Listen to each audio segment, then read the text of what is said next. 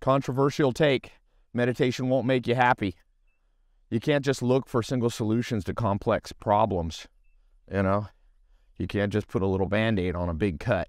And in the modern world, if you go deeper into the roots of why we're actually happy or unhappy, why depression is on the rise, anxiety, loneliness, one of my 67 steps was listen to the whisper of 10,000 generations. Your ancestors have the answers, not just your ancestors from the 1800s, but your ancestors from 15,000 years ago. And the reason they have the answers is because our actual DNA, the encoding, evolved and adapted over these long millennia, tens of thousands of generations. And so when you come in, we're basically the same person. You're basically the same person as your great grandmother and grandfather. And so, for example, if you look at Homo sapiens, 95% of our existence, by the way, I'm on my farm here in the mountains. So, it's beautiful here. We'll talk about why that's so important if you can get out of the cities for happiness. But, 95% of Homo sapien existence on this planet, we were in small tribes, hunter-gatherers, you could call it. And Robin Dunbar, the sociologist, anthropologist, called it Dunbar's number. We lived with less than 150 people in our social group. We were close. Some were family. Some were close friends. They went to war with us. They hunted with us. They acquired resources together. You went to bed probably 2 to 4 hours after the sun went down. You woke up, depending, the new science out there, there's a few hunter-gatherer tribes left that you can look to. The Ashe in Brazil, the Hadzas. There's all these, there's multiple groups still there. And then we have the anthropological record of groups like, the Sioux Indians and so on and so forth. So there was a pattern to life. And the patterns are what make you happy. So a single solution like meditation doesn't break up a horrible habit or pattern. And the modern nuclear family, 2 kids, 2 parents, isolated 9-to-5 job, school system where all the ages are stuck together versus one room classroom, far distances between kin, family, and friends. All these things are like a gaping wound, and people look for simple solutions. Again, I have nothing against meditation, but those simple solutions, you can't put a little teeny, I have this scar here on my wrist when artery got cut in my wrist. Blood was shooting out. I was 12 years old, 13, shot out, 6 inches in the air. You couldn't stick a little Flintstone Band-Aid on that thing. And that's what people are trying to do. The patterns of the modern world are aggressively militating against your happiness. And so, what are the practical solutions to becoming happy? Well, Dr. David Buss, one of my mentors, formerly Harvard professor, and now he's University of Austin, he always tells me, I've been fortunate enough to learn from him personally over the last 8-9 years. And one of the things that he always tells me is like, look, Ty, we move too little. We all know that people are getting overweight. We don't walk enough. The average hunter-gatherer males walked about 8 miles, so just call it 16,000 steps. Women walked 6 miles gathering. That's 12,000-ish steps. Average Americans walking 2,000 to 4,000, depending on the city you live in.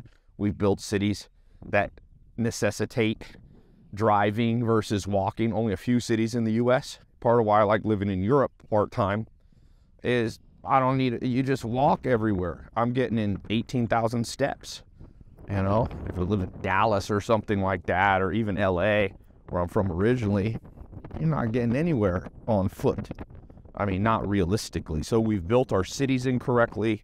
That militates against our happiness. Meditation alone can't counteract that huge problem.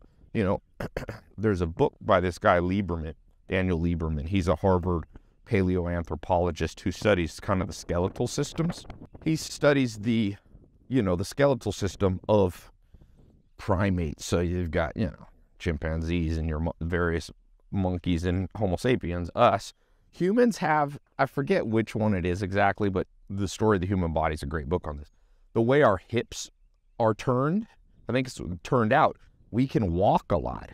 And you see that the way we can jump and run and do endurance running, you can see we're kind of built like springs with our Achilles tendon. So the answers, that's what I mean, the answers to your physical and emotional happiness and well-being, they're all in your ancestors. Your ancestors left you a body.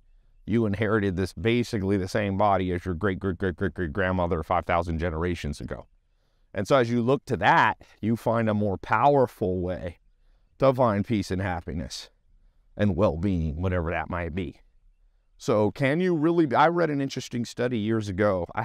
It basically says happiness increases when you see multiple age groups every day. So meaning you see some little kids, you see people your age, and you see great-great-grandparents. Well, we live in, as I said, an isolated world where people often don't see.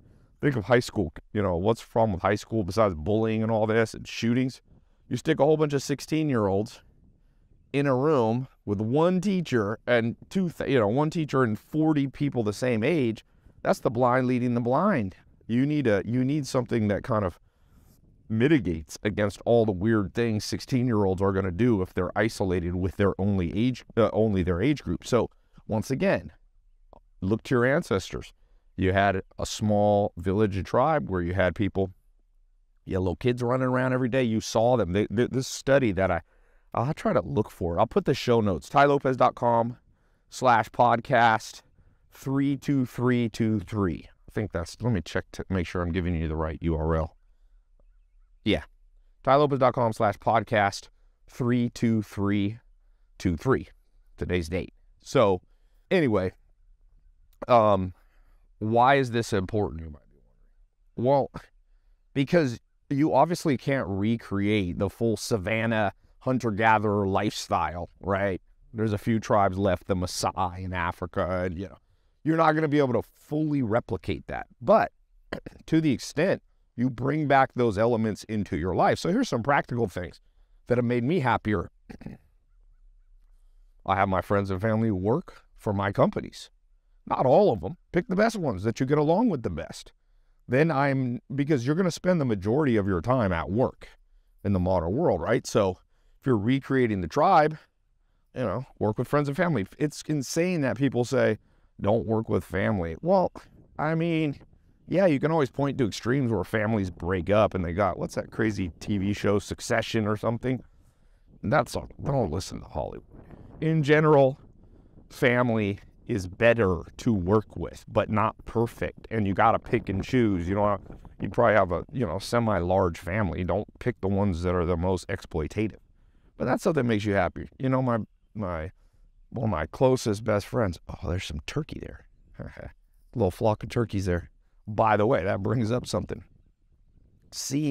I remember reading one of the Native Americans, I don't know who it was, Sitting Bull or something, said, what is man without the beast? Meaning we're also meant to see other species. And you see that people love their pets. They live in Manhattan and they love their dog and they love their cat. But the beasts, not just one species. One of the reasons, I like having a farm is because I got chickens and cows and horses and all that. And I'm not here all the time. I'm a businessman and I'm traveling. You got to have a ratio. You can't always be out in the countryside. And when I was first starting out, I couldn't afford to own a farm. But you could go out to one, you could Airbnb, you could camp. These are the things that create happiness. You have to recreate this savanna effect. Savanna is the type of actual landscape that makes humans happy. So open spaces, some hills, trees, water.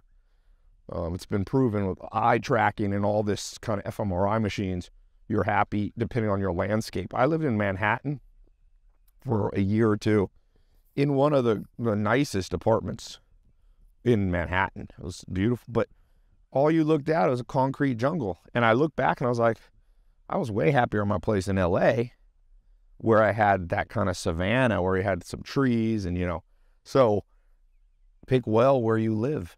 Pick well who you work with. Pick your social circle well. By the way, that for those of you who want to, this is my free podcast. If you want to go deeper on this, I highly recommend you get in my new 67 steps. Okay, I'm a little commercial break in here. Not trying to push this on you. I don't charge much money. But in 2014, I built this 67 steps, the old version, which I think is almost the most purchased self-development online course in human history. Just an insane amount of people went through it. That was back with my hair in my garage. I've got a new version of this. That was 2014. I've got a new version updated that's totally transformed, new things I've learned. So if you go to tylopez.com /podcast 67 steps, just PODCAST, the number 67 steps. It'll take you to the new 67 steps. I'm just launching that.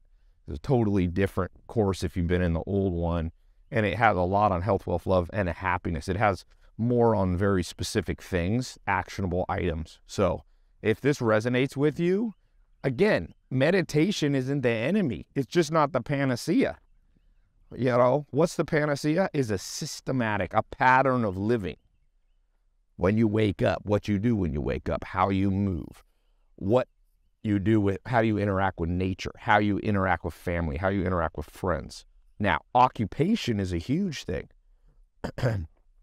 In pretty much every study of adults, it's like, what's your 3 top regrets? And regret obviously militates against happiness, right? There's a good book on this called The Power of Regret. But I think it's Daniel Pink. I forget who wrote it. Power of Regret. It's so some regret, by the way, is good.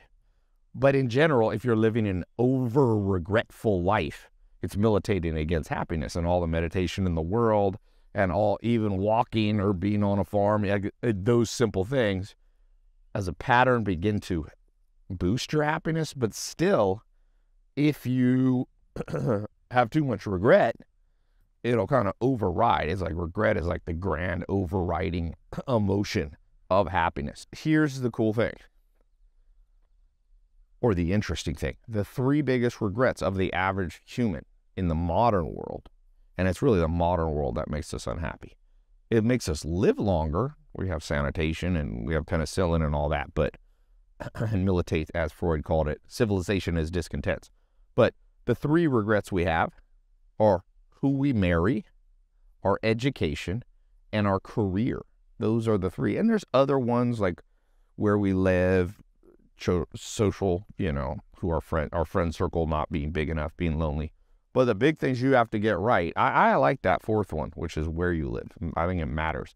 Hunter-gatherers cared about where they lived, right? They migrated away from places that sucked, and they moved to places that were better. We're a migratory species. So, you have to, but going back to happiness, what's more powerful than meditation? Well, number 1, your career. That's the dominant one, and your education. A lot of people regret their education. You had 12 years and learn nothing.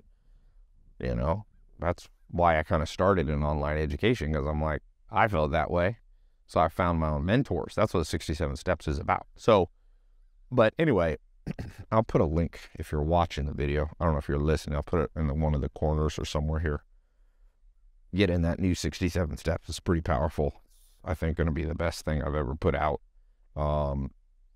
But if you get the big 4, I'll call them, you also have a hard time finding happiness. Now, you might say, Ty, well, I already, married the wrong person, already have the wrong career, or my education's passed. Well, career is the most flexible of all of those. You can quit your job and move on. Not a stepdad that said, I'm going to quit my job. I hate my job, but I'm doing it for the family. I got this secure income. Well, it ended up ruining everything for everybody because his mental health sucked because he hated his job. So you can't use the excuse, you got to provide for your family. Now, it doesn't mean you have to quit your job after you watch this video, but you can quit your job and make the leap of faith into something else. Give me a break. Right? This isn't 1740 where, you were locked in for life to whatever your father did, You were not, that's not how the world works. You can find other occupation or start your own business. That's the simplest, the biggest thing if you watch this video and go, what's the most practical thing? Well, we talked about, getting out walking, not being in big cities all the time. But I think the most actionable and extremely powerful, like walking, let's say on a 1 to 100 scale, let's say what is your happiness? Put a comment below. What is it? Let's say you're a 20 out of 100. You're depressed a lot and da-da-da-da. And some of this is obviously genetic and I'm not saying you can just fix depression, but you can mitigate against it. Some people are naturally a 90 out of 100 in happiness. And this is what Dr. Buss, the famous scientist, told me. Everybody has a different bar of their natural state of happiness. Some people are, and a lot of this is genetic. So you can look to your ancestors, aka your mom and dad, your recent ancestors, and you can see it's called the baseline. So it is true. Some people have a very low baseline, a 20. And some people are naturally very happy. We know them, jolly. They're an 80. But you can move this number around. Now, a 20 baseline may never become an 80 baseline. Baselines are hard to move massively. But going from a 20 to a 40 will feel like a lot. So it's a somewhat subjective thing, too.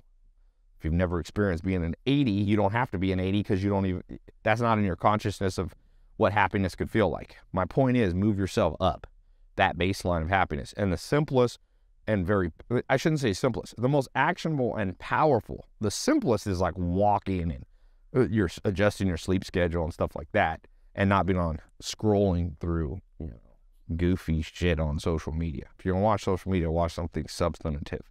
But the most powerful, or change your career and change where you live. Now, and I would say the third one is somehow incorporate life with the best of your family and friends, whether that be start a business together or go to the gym every day with them. Arnold Schwarzenegger had Franco Columbo. Those dudes worked out every day, and they started some kind of a construction company together. Arnold Schwarzenegger is a smart dude. Not perfect.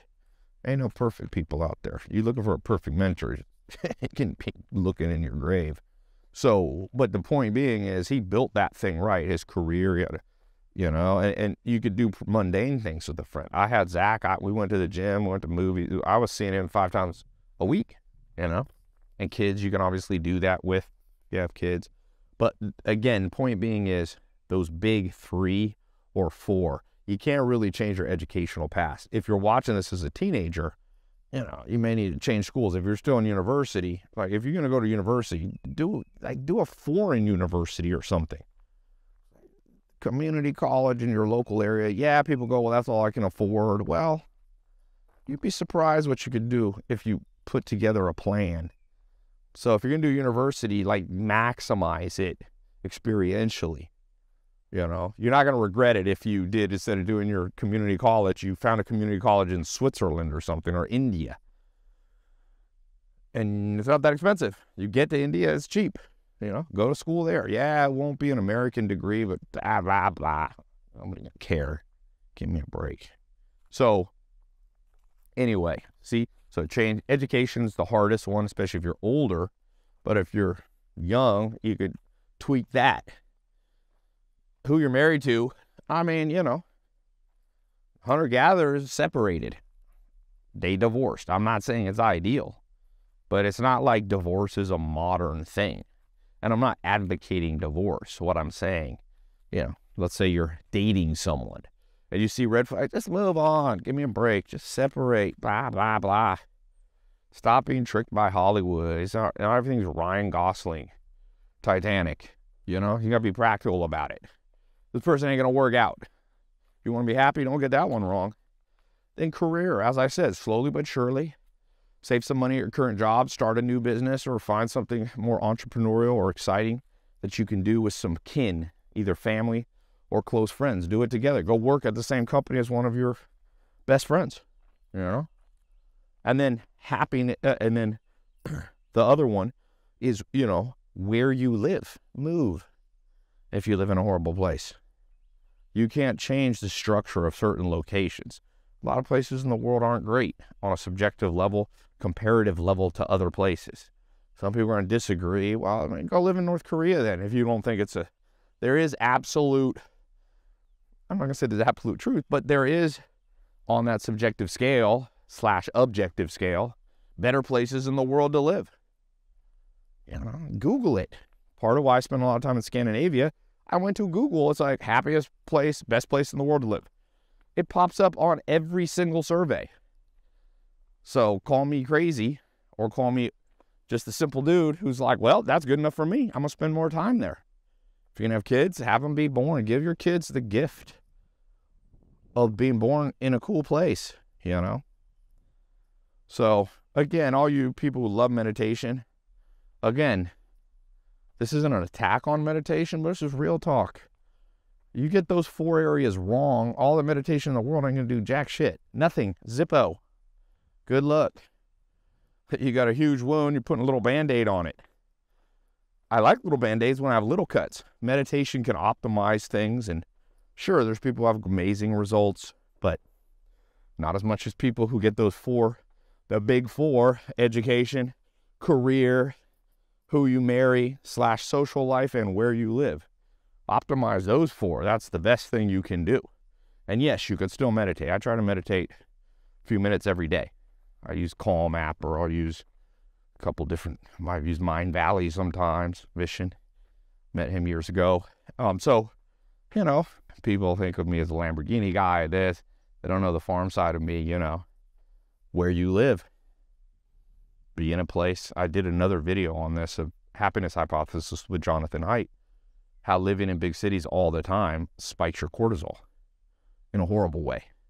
And that's hard to lose weight. It's hard to sleep right. Got fight or flight on all the time. You burn out your adrenal glands. So at the end of the day, there's practical things you can do first. There's kind of an echelon. There's an order of things you have to do if you're unhappy to become happy again. And meditation is not number 1 on that list. It might be number, 18. And again, somebody's going to disagree with me. That's fine. People can disagree. I don't have all the answers, but neither do they. So, find an amalgamation of different ideas and you merge them together, and hopefully you find a good life pattern. So fix your patterns, especially around those big 4. And if you want to go through a 67-day challenge about health, wealth, love, happiness, that's pretty powerful, go through my new 67 steps. So I'll put a link, or go to tylopez.com/podcast67steps. tylopez.com/podcast67steps. It'll redirect you, because I'm just coming out. It's not out yet, the new 67 steps. So hopefully by the time you hear this, I publish this video, you'll be able to access it. It's not expensive. I didn't set the price very high. I want 1 million people to go through this. So now, leave a comment.